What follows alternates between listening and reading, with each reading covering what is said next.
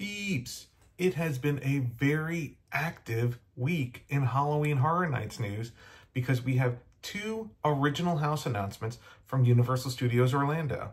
On Friday, May 17th at Spooky Empire, a horror convention down in Florida, Universal Studios Orlando officially announced the first house coming to Halloween Horror Nights this year, and it's a sequel house. It's a sequel to their original property, Slaughter Sinema, and they will be featuring Slaughter Sinema 2. Which will head back to the Carey Drive-in, where you will walk through scenes of multiple creature features. I think they mentioned 8 potential creature features, including a grindhouse gore movie, a spaghetti western, and more. And today, they have announced the second original house coming to Halloween Horror Nights this year, Goblin's Feast.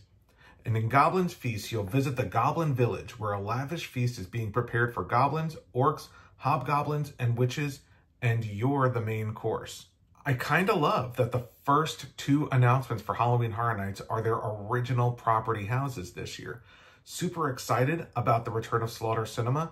I enjoyed the first one. We've obviously seen those properties or those fake movies from Slaughter Sinema featured in Halloween Horror Nights houses since, like the Yeti houses. And, I think they always tend to have a lot of fun with those. The movies, the fake movies that are featured in Slaughter Sinema. And I think we'll get some fun new ones this year and maybe some sequels to some properties that were featured the first time. And Goblin's Feast sounds, obviously they've done medieval houses or medieval themed houses in the past, most recently like Dueling Dragons last year.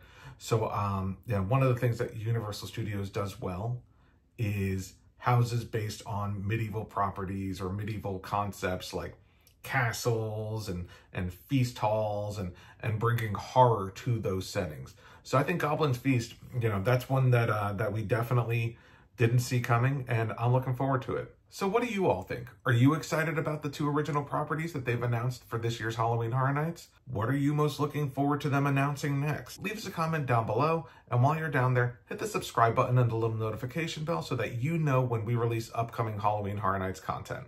Thanks for watching, and we'll see you next time.